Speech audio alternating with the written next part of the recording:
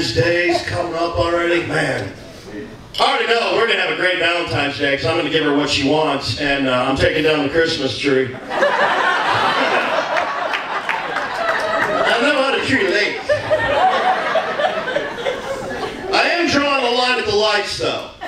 We had lights up for Jesus' birthday. Well, by God, we can have them up for the resurrection.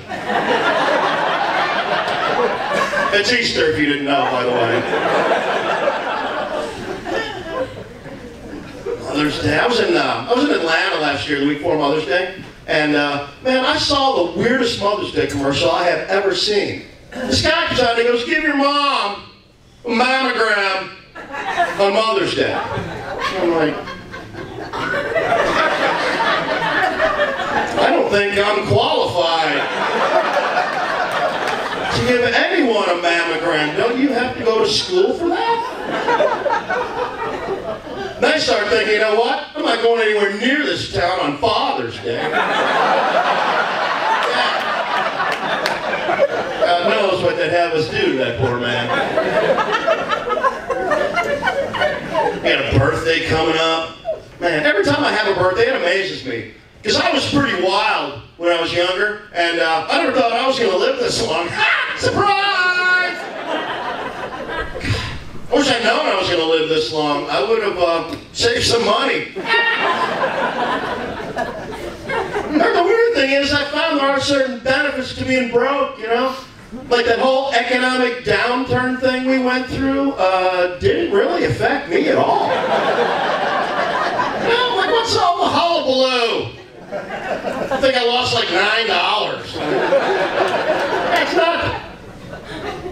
But then you see these people being interviewed on the news going, "I lost $800,000. I'm like, well, that's what you get for having so much money. These are hot dogs and these are ramen noodles.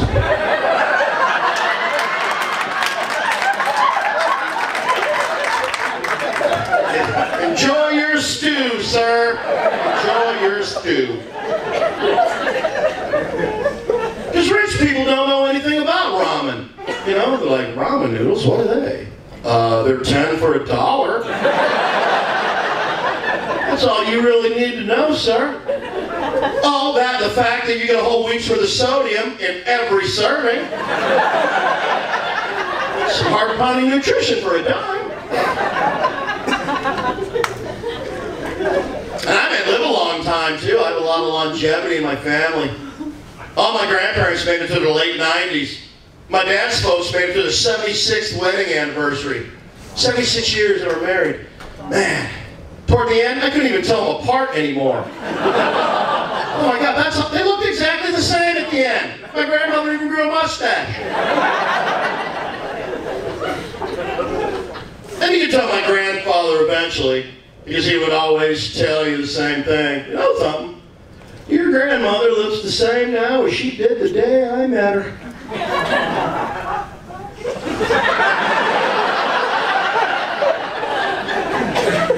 She must have been a brutal-looking 18-year-old. Obviously, she was the one buying the beer.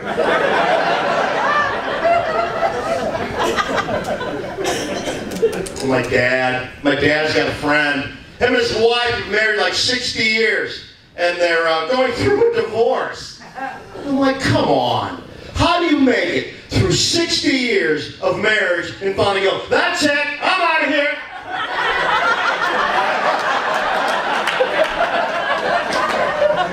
Match.com, here I come.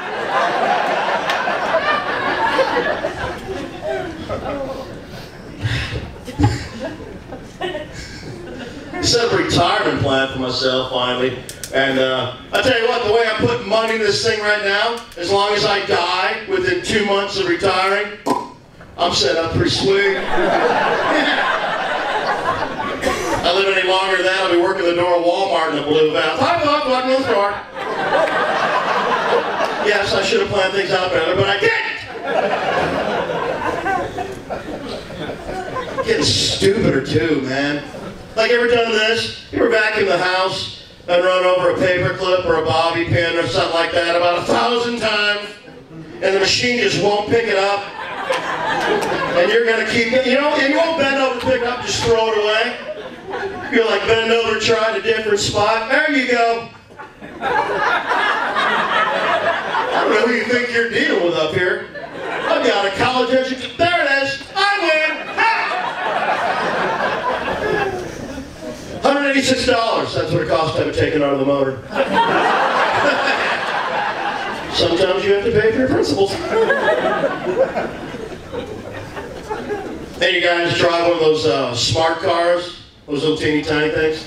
Nobody. God. A friend of my brother's bought one last year. He's like, hey man, you want to take this thing for a ride? And I'm like, no, I don't. It's a death trap. He goes, no, it's a safe car. I'm like, I'll pass. Like 6 months after that, he's in a car accident. He's actually in a rollover because he got T-boned by some chick on rollerblades. Nice car, Bobby. Saw this commercial not long ago for this new banking app. You can do all your banking on your phone. Switch balances from account to account. Boom, right on your phone. And part of the commercial, this lady's going, wait a minute. You mean I can check my bank balance while I'm riding the bus? Yeah, I'm thinking, if you're riding the bus, I can tell you what your bank balance is. I need a Galaxy 9 to find out you got $82 in your checking account.